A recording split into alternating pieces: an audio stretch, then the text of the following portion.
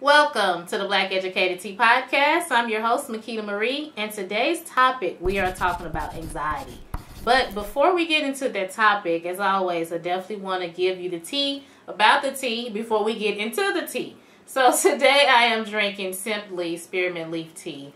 It has a really minty taste. It does have a sweetness to me. And I think I say that about most teas that I drink, that it has a sweetness to it or whatever. I think my taste buds are just changing as I get older. Because for some people, the spearmint may be bitter. Depending on how you like minty taste, tasting things. So, but it does have a hint of sweetness to me. Very similar to peppermint tea. So I'm just drinking something simple, which is the spearmint leaf tea. I like it. And as always, I drink my coffee in the morning, and I'm a Starbucks drinker. And man, their coffee has a lot of caffeine in it when I looked it up. That should have been a push for me to stop, but I didn't. When I looked it up and saw the amount of caffeine, I'm like, man, I shouldn't even be able to sleep at night. So the fact that I'm drinking coffee with that huge amount of caffeine in it, I'm not going to say most, all of my teas that I drink are caffeine free. So the spearmint leaf is a caffeine free tea. It's really good. I like it. I actually added honey to it as well to even give it a more sweetness. So yeah, that's what I'm drinking today. Really good. So I really want to get into this topic about anxiety. I did a previous episode where I talked about depression, and now I want to just speak on anxiety. Because mental health is a serious issue that's affecting a lot of us, a lot of our families. And a lot of times we don't talk on it, you know. It's like the forbidden thing to talk about. But fortunately enough, we are talking about it more. People are becoming more open to discussing it. And so that is a major plus. And so for me, anxiety is something that I suffer from and have for many years, and I still do to this day. And I first noticed my anxiety after I had my son, which was 8 years ago. And once I had him, I had to have a cesarean, and so they put me on pain meds. I do not like medication at all, but if I am in pain or I am sick, I will take it as a last resort, because I am just not a medicine person at all. So I was prescribed pain medication, and I felt terrible. I felt so weird. My heart had started racing, and although this medication or these pain meds were supposed to make me calm, I felt like I was losing control of my body. And so my heart started racing. I got really hot. I started sweating. I didn't know what was happening to me. And I didn't know then that I was suffering from anxiety. I just thought, okay, well, maybe it was, the pain meds, which was a trigger. It was definitely a trigger at the time. But I just thought, okay, I just had my son. And so I just, had these thoughts that, my body is going through all these changes, and it's just trying to acclimate what is going on with my body. And then I just introduced it to these pain meds that I had never taken before. So those were definitely triggers for my anxiety. But then I started having panic attacks again. So that was really my first panic attack. And then I started having them again. And I think my biggest panic attack was when I got my wisdom teeth pulled. And I only got one removed. And most people, when you go, you try to get them all knocked out. So you get all 4 removed. I only got one wisdom teeth removed, and I'm glad I did. Because I actually wanted to do 4, but it's like something in my mind was like, nah, just work on 1 at a time or whatever. And I'm glad I did. My face was swollen, and it was just a lot of soreness and pain once I got it removed. Thank God I didn't have like a dry socket like some people have. And I mean, it healed pretty quick, but there was still this whole process where, I had some pain. And so I was prescribed some pain meds again or whatever. I didn't really want to take the pain meds. So what I did was I took some Tylenol to help with the pain. But the Tylenol really didn't work. And so I still took the pain meds. And I think I took both of them too close together. And I think that was the worst panic attack I ever had. Because I felt like, once again, that I was losing control. And I was hot. My heart was racing. Now, this was in the winter time. I kid you not. I went outside barefoot because I was just that hot. I had to go outside on the front porch in the winter time just to cool myself down. And not only did I do that, I had to stick my head in the freezer. I had to do several things just to cool myself down. I was finally able to lay down on the couch, calm myself down. And I was like, oh my God. I'm like, yeah, I cannot continue to live this way or to do this. Because they continue. They wouldn't happen often, but they would continue when I would get really tired or when I would just get frustrated and stressed. So I knew the triggers. And when I felt like I was losing control. So I really started noticing that I was suffering from anxiety when I felt like I was losing control. And it really started hitting me when it was just simple things as me getting in a car. And if I was not the person behind the wheel doing the driving. So if I'm on the passenger side or I'm in the back seat, I felt panic attacks happening. Because at that moment, I didn't have control of the wheel. So one of my biggest triggers was the control thing. Now, it may be different for a lot of other people. Social or just anxiety in general can be triggered by so many different factors. It can be triggered from stress and frustration and just being tired and overwhelmed and, lack of, help, taking care of yourself. So anxiety can be triggered in so many different ways. But one of my triggers was, of course, stress. Was, of course, when I'm really tired and overwhelmed. But I think my biggest one was control. I wanted to be in control of everything that was going on around me. And the moment I felt like I was losing that control, my anxiety would really flare up. And I noticed it just from being in a car. When I'm in the car and I'm not driving the car, I'm on the passenger side. When I should be relaxed that I'm getting chauffeured around or I'm not the person that's doing the driving, I would get really hot. I would get really tense. My heart would start racing because at that moment, it's like my mind was like, you're not doing the driving. You're not in control of this situation. What if something happens? So what I had to do was number one, I tried several things at first. I'll say it that way. Of course, I tried self-help, finding different ways that I thought would really be, good for me, which was reading self-help books, was really good for me. Talking to close family and friends that understood, even those that probably didn't understand a word that I was saying, but they were just, a good listening ear. They would listen, they would understand. And one thing about it, I was able to relate to a lot of my close family members and friends as women because some of them were experiencing the same things that I was experiencing. So we could, share our experiences. And I was like, man, I didn't know that this many people so close and surrounded by me were suffering from anxiety. So that was really helpful for me that I was able to conversate with other ladies that was going through these same experiences. So, conversating with them was a way of helping and improving. Reading, meditating. Meditation came very later on. Very later on. I started meditating and learning to calm myself down when I feel the social or the anxiety building up. So tacking it on or controlling it before it would even get started. It took me years to get to that point. But the biggest help for me was going to therapy. That was the biggest help for me.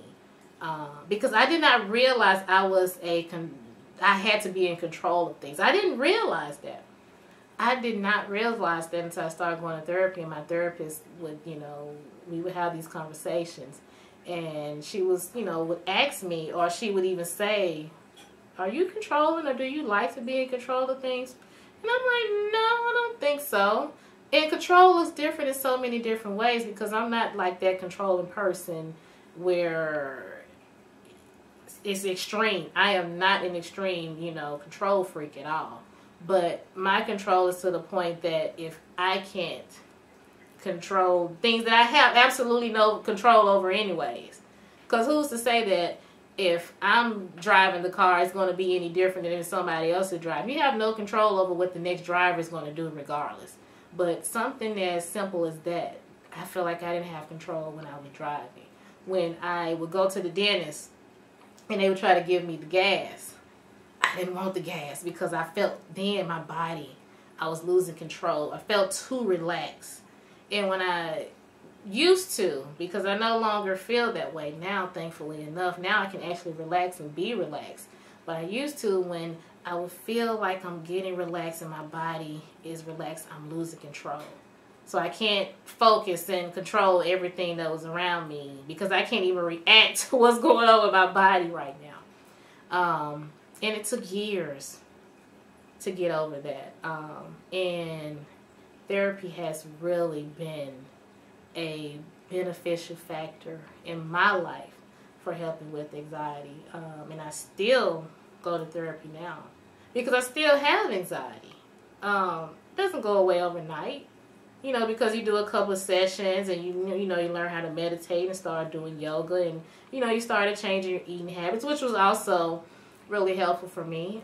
Changing my eating habits was also, it helped decrease my anxiety as well. So I found different ways to decrease it, but it doesn't mean it goes away instantly. But I'm not having the panic attacks anymore. I can actually take pain meds now, and I can relax. I can just let my body relax. And I still don't like pain meds, and I still don't take them, unless I really have to. But when I really do have to, I'm able to just let my body relax. And I just go to sleep now. I used to could not go to sleep. I would feel my body relax and I would jump out the bed because I didn't want to be relaxed. That is crazy, I know. Who does not want to be relaxed and calm and comfortable and just have a good night's sleep? I didn't. Because even when I was asleep, I guess I still wanted to know everything that was going on and be in control.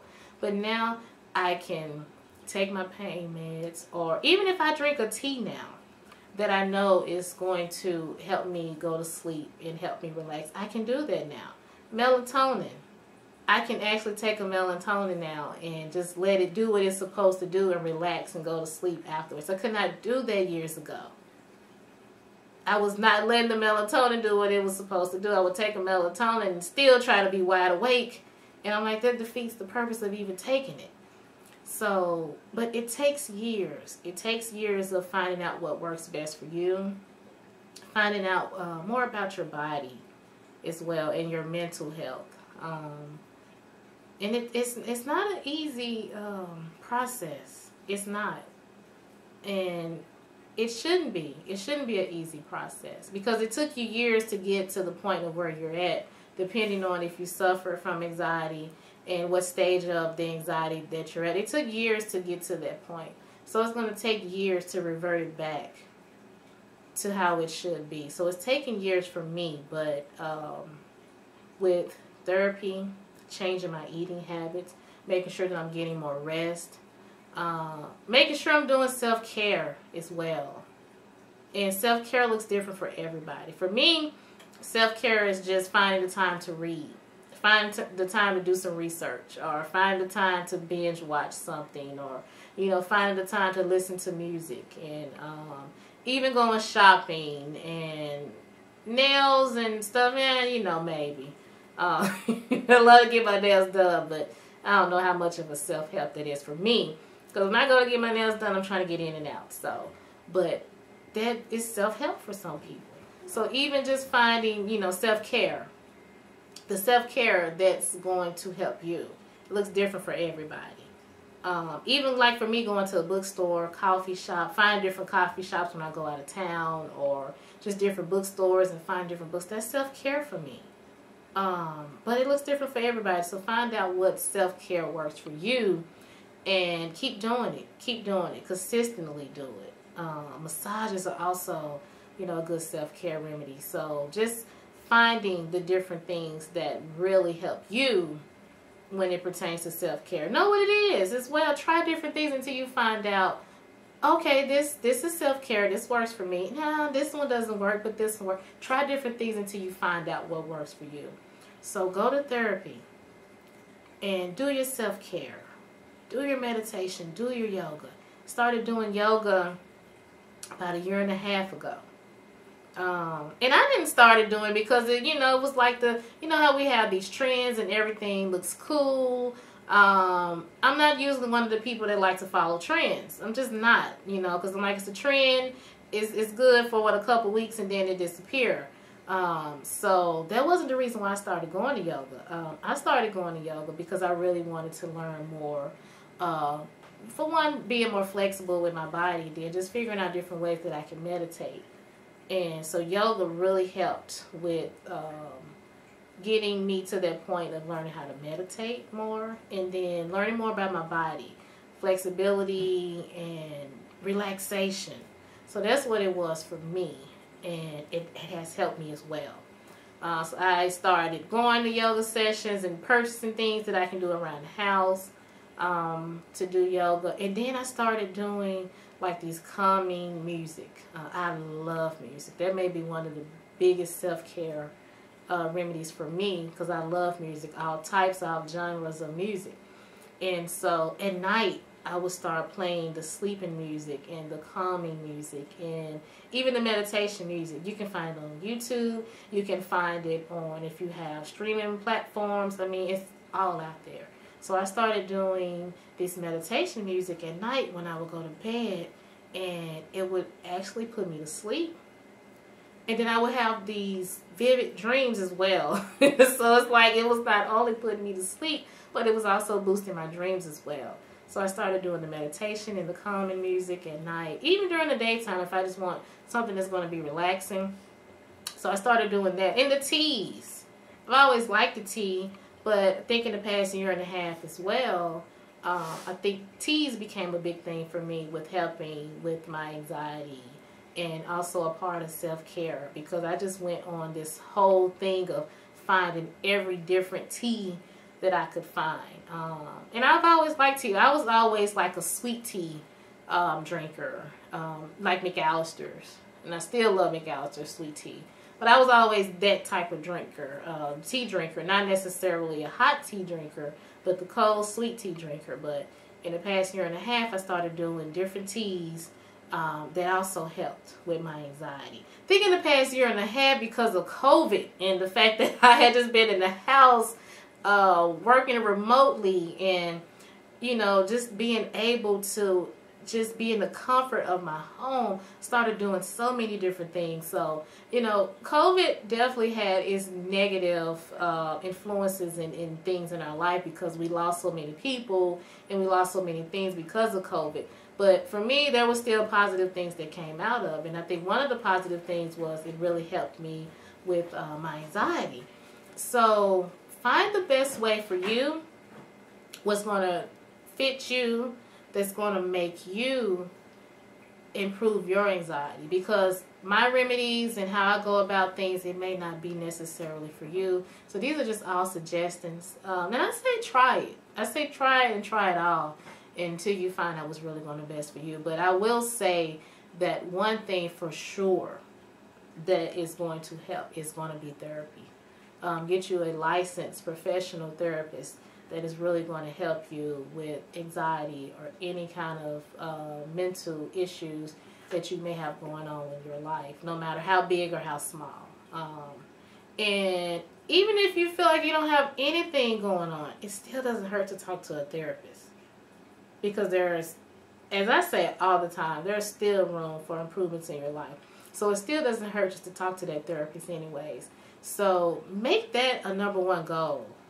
And then everything else with the meditation and the self-care, and just make those all branch into or all come together with therapy. But make therapy a #1 goal, and then do the other things as well. And bring it all together, just so you can be the best you for this year, and you can be the best for your family, for your friends. But you can't be the best for your family and friends if you're not the best for yourself.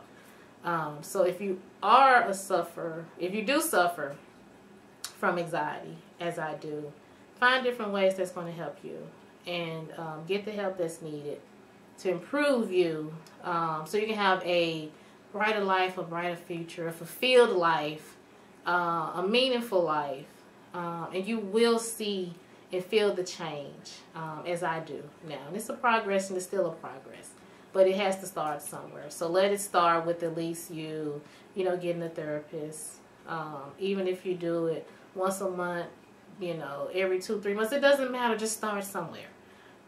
So just give it a start, give it a try to make those improvements in your life, to make 2022 also a good year where you're doing other things as well as focusing on your mental health. And as always, this is the Black Educated Tea.